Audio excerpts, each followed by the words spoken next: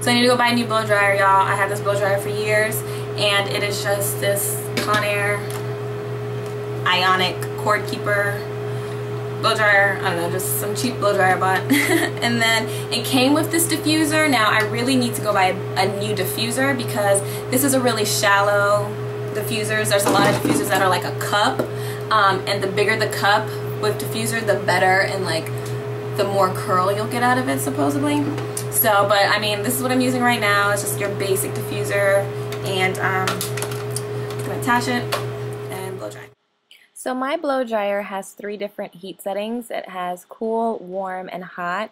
And when I first start blow drying my hair, I put it on cool, just so I can go ahead and get the initial wetness out of the hair first. So obviously I sped this up for y'all because it would take way too long if I didn't. But now I'm going to put my blow dryer on warm heat, because if I just leave it on cool heat, my hair will never get dry. It would take forever and a day to dry my hair if I just left it on cool heat. So now it's on warm heat, and I'm starting to lift and really try and blow dry my roots so I can start getting the volume that I want. Also, you want to go ahead and turn your head upside down. The majority of the time you're blow drying, you're going to want to keep your head upside down so you can get all the maximum volume that you can.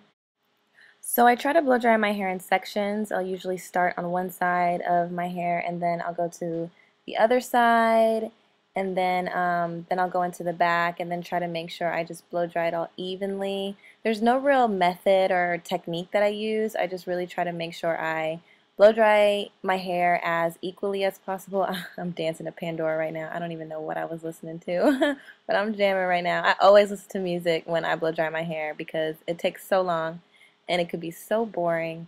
But yep, I'm just trying to get as much volume as possible by blow drying my roots and then lifting up the hair to give it as much height as possible. And then you just continue to do this until it gets dry, or at least as dry as you want it to be. You don't have to blow dry all of your hair, but I usually try to blow dry the majority of my hair. And the process continues, more blow drying, more trying to make sure my crown is dry, and singing and dancing, and making sure my ends are dry as well as my roots. Now I'm going to focus on the front part of my hair, sticking the bantu knots in my diffuser so I can go ahead and get those dry.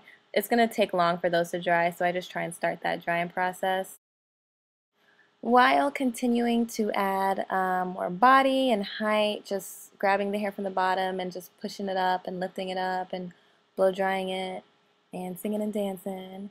Now I'm going to take out the bantu knots because I don't want too much shrinkage with them, so I'm just going to unravel the bantu knots and then go ahead and blow dry them together.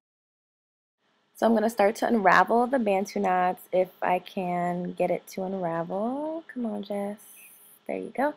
And I'm going to blow dry them in with the rest of my hair just so it can blend a little bit easier, just so it won't be 2 separate curl patterns. It'll still be 2 separate curl patterns just because I did have to bantu knot the beginning part of my hair, or I guess I should say the front part of my hair, but just to speed up that drying process because it would take forever if it wasn't bantu knot. And so now I'm fluffing out my hair and just kind of separating my curls because they tend to chunk up, and pretty much just placing my hair where I want it to sit and fall. So I just got finished blow drying my hair, and this is the result. My hair is pretty much 100% dry. I would say it's like 98%. Maybe right here, yeah, right here is a little damp.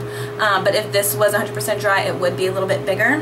So the drier your hair, the more volume you will have. So I'll show you up close. Curls are pretty defined. There isn't a lot of frizz. And so this is pretty much freshly washed one-day hair. I usually like my hair better when it gets to like 3-4 day hair because it's bigger, but the longer you let your hair sit without being washed, the more volume you'll get.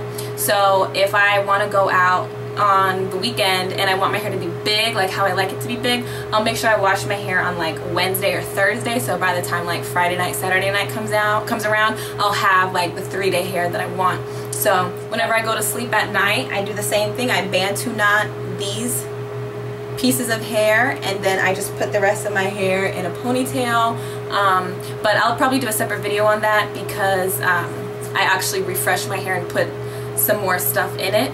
So I'll do a separate video on that. But I hope this helped. I hope you like it. If you have any questions, like always, leave me a comment below.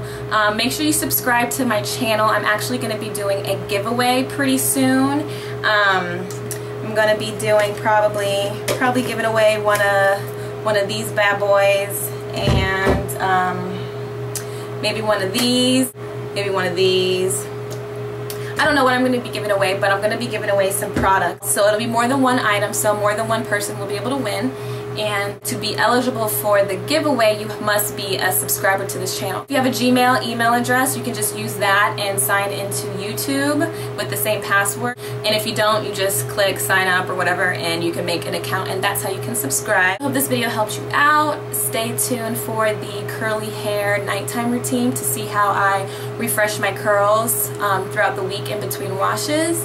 And I will talk to y'all later. Thanks for watching. Bye.